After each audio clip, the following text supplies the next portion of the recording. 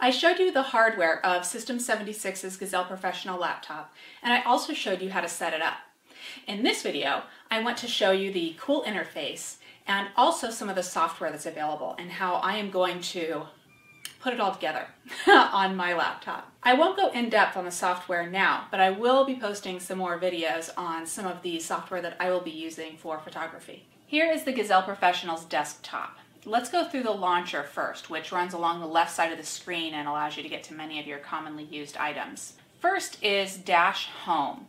Here you can get to some of your recently used apps and recently opened files, plus all your applications, your documents, your music, and your pictures and videos.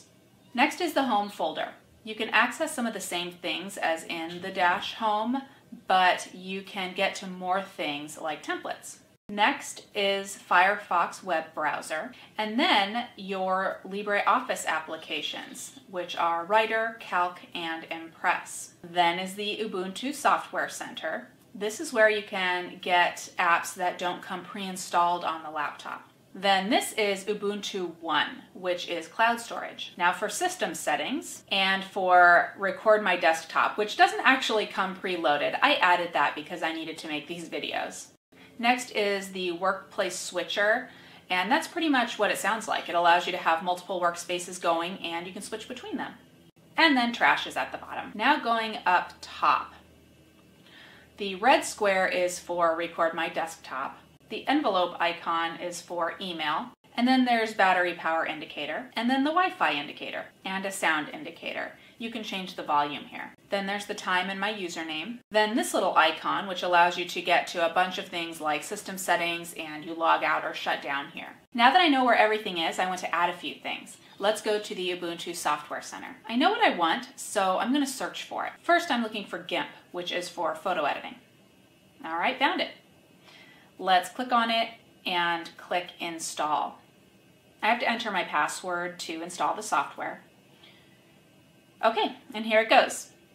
Now it's right on the launcher to the left. We already can see it.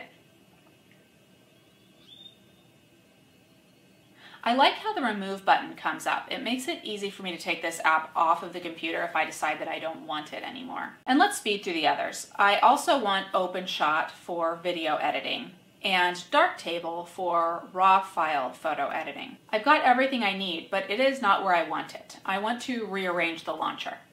I need to add some things, so it's easy for me to get to the apps that I use the most. I am going to go to Dash Home and to Applications so I can find the apps I want to add to launcher. First, I want to add email. I'm adding Thunderbird Mail. I need my email close because I use it a lot.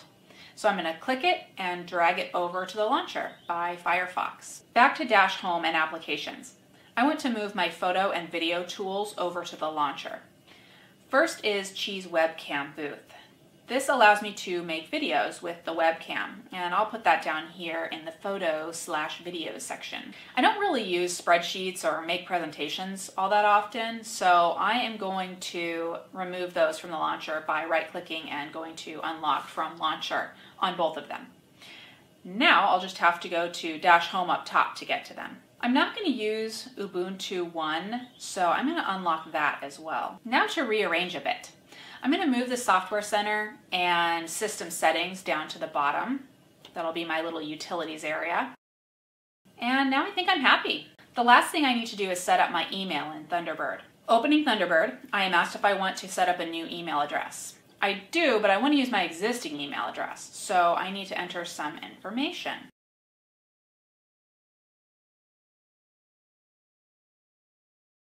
It looks up the email address and found it. I want to keep the IMAP option, so whatever I do on my computer here changes the actual email account.